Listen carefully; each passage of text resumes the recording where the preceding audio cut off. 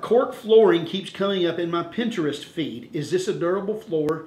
Do you think I can sell my home in 10 years and the cork floors won't devalue my home? Not really a big cork fan. Cork doesn't do well with water.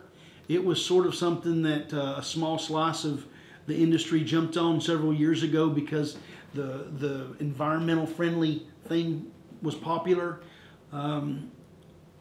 Whether or not the cork floor would devalue your home, I can't promise you.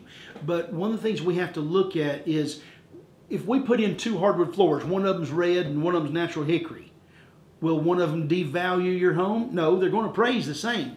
But when you run 10 prospective customers through there, how many of them are going to like a red floor? It's the same way with cork. It may not devalue it, but you run a customer through there and they say, ooh, I don't like those cork floors. In reality, that did devalue it. So I would stay away from cork. Cork does make a great underlayment though, and it is featured on the back of all of our Cortec floors. All right, here's you another one. Okay. What is floor score? I see it on your LVP, but I'm not sure what it is. Okay, floor score is, as you can see here, it's a third-party certification that tests floors for air quality. It really doesn't have anything to do with construction or performance. It's about air quality. Shaw is one of the very, very few companies that pay the extra money, and it does cost, to get this certification from Floor Score. You can find more about it online. Frankly, I don't know a whole lot about it, but I do know that the off-gassing has been such an issue in the last few years that this does give customers some peace of mind knowing that they're not going to have that problem. Okay? All right. Is your Blue Label flooring good? Is it cheap but quality for my high traffic living room area and hallway? One thing you have to understand, when the company that makes our Blue Label also makes our builder, and we sell the first quality, when they make it, it's all made at the same time. They don't have one line for Blue Label and one line for builder and one line for first quality.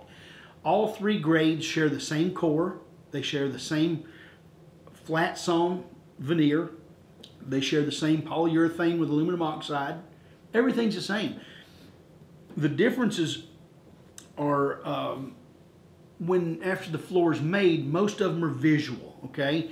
Because their first quality is graded so high, that means there's going to be a lot of stuff that doesn't make the grade. Some companies, their first quality isn't graded near as harshly, so you don't have so many grades. But that's what this company does. I'm not allowed to tell what the manufacturer's name is, and it's tough for me because it's my favorite wood manufacturer in the United States.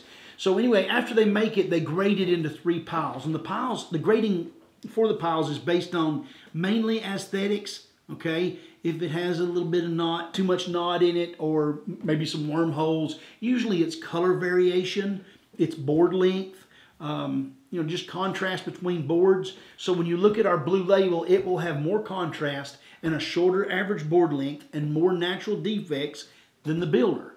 The builder, man, their builder grade is almost perfect anyway. You just see real minor. Usually the defects in builder are defects that are only seen by a professional. So if you're following specifications, yes, it's not perfect, but it's close. So does that answer your question? That's pretty good.